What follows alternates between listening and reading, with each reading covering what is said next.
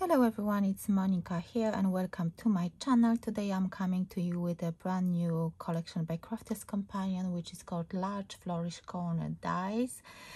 This collection has 6 cutting dies, and these are those beautiful corner dies. So each set has 1 cutting die, and let me actually show you how those dies looks like. It's like a die which you can use to cut into your card. You will see from my projects how you can use it, and every single one of them has a different design and slightly different measurement. So the first one is Fancy Flourish, then we've got Elegant Flourish, Swirling Flourish, Decorative Flourish, Opulent Flourish, and Ornate Flourish.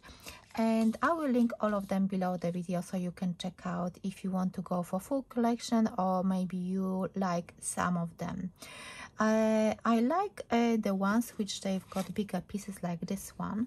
So this one is, let me see, this one is Fancy Flourish. So let me see this die. So that's the first one. I like it because you can easily do paper piecing. I didn't do it, but I was thinking about it. At the end, what I did as a very simple tag, and as you can see, I added some sparkle in some places, and I used a moonstone. This one is Spectrum Noir Sparkle, so I used this one inside it.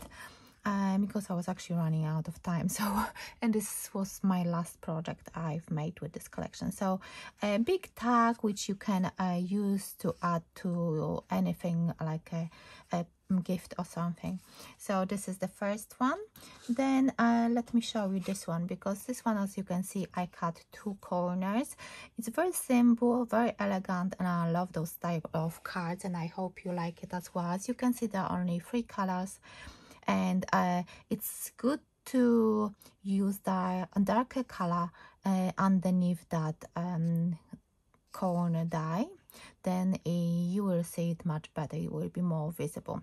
So what I use the pastel colors. I use this topper from Hydrangea collection topper pad. This one is 8x8 topper pad, just simple ribbon, some pearls, and I think this card is really pretty. Then you can go a bit crazy. What I did with this one, it's actually a shaker card, and I cut that corner into white multi-purpose card by Crafters Companion. This is the card I use is for anything. You can do stamping, you can do some mixed media.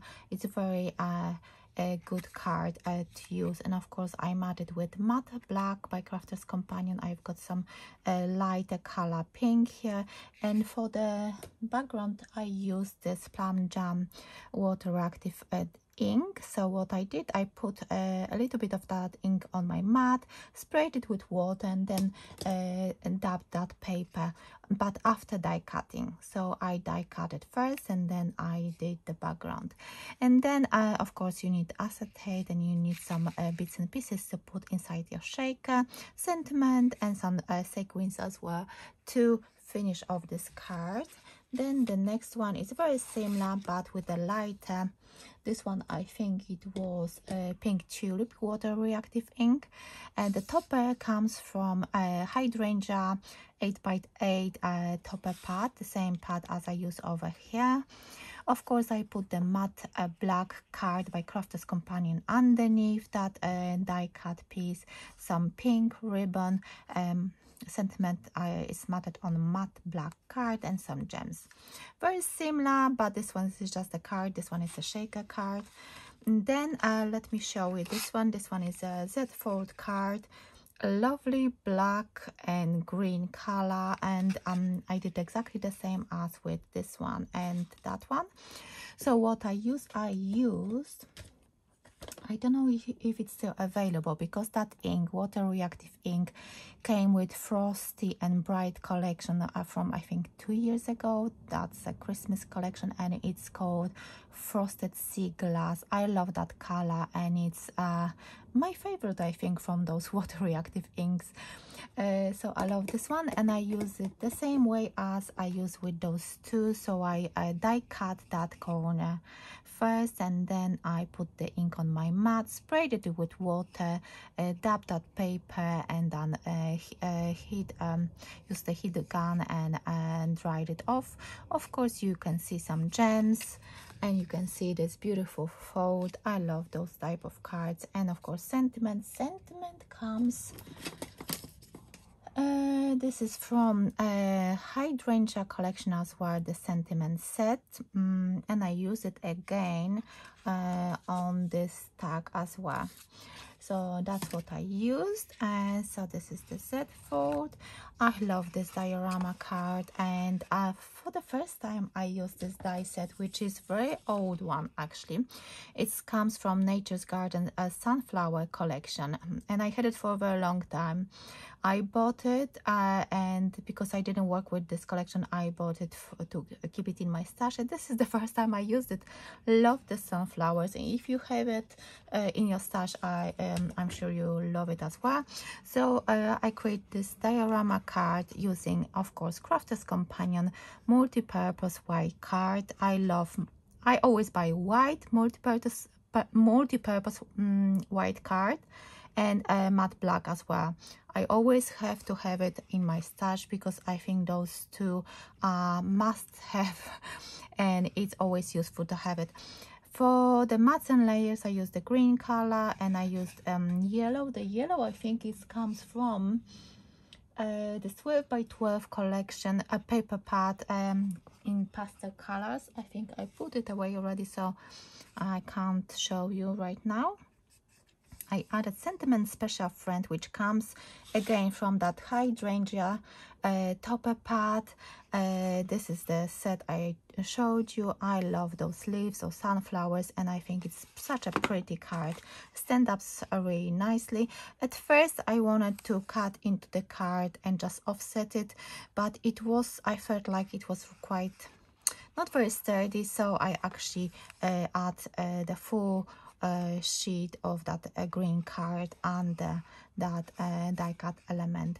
And I used, actually, it helps to use this stick and stay spray by Crafter's Companion if you don't want to add those liquid glue into those intricate spaces.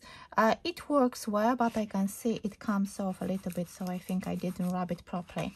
But I really like the spray, and I think it's very useful to have it in your stash as well. So this is another one, and I love this box. So the paper comes from Hydrangea collection as well. This is A4 luxury linen card, that A4 set, and it has beautiful colors. I think this one, the purple, and that underneath as well. Yes, that's the same. So I just love texture cardstock, and those A4 packs for any collection, I just keep buying them because I think they're so useful to have.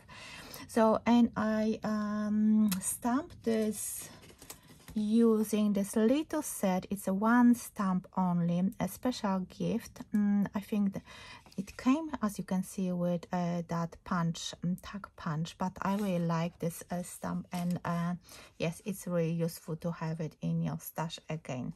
So as you can see, it's a box. I use that box scoreboard by Crafter's Companion. It's really handy to have that as well. And of course I use the white multi-purpose white card, matte black, and those two layers are from that Hydrangea A4 luxury linen card stock. And then I did the banner, added the bow, stamped it with, I think, let me see, it's a quick dry ink in Midnight. That's the name of that ink. Really like that color, and I think it works very well with this project. Added a few gems, because you can add gems, you can add flowers like here. I think those dies are really pretty, and I'm really wondering which project is your favorite. Let me see if I can fit all of them so you can see them. I really love those which has only texture cardstock and just clean and simple project. I love this one. This one is my favorite, and I think the box. So yes, let me know which one is your favorite. Maybe your favorite is different from mine. Pretty sure there are different type of people liking different things. So, and I really like this one as well. So I'm pretty sure I will try to recreate this one and have it in my yeah, pile of cards ready to go. So thank you so much for watching. I will try to put as many links as possible below this video so you can check out some of the products I use. Definitely check out, if you are new to Crafters Companion, check out that matte black cardstock and that white card as well, and those texture A4 sheets as well. So thank you so much for watching, and I will see you in my next video very soon. Bye for now.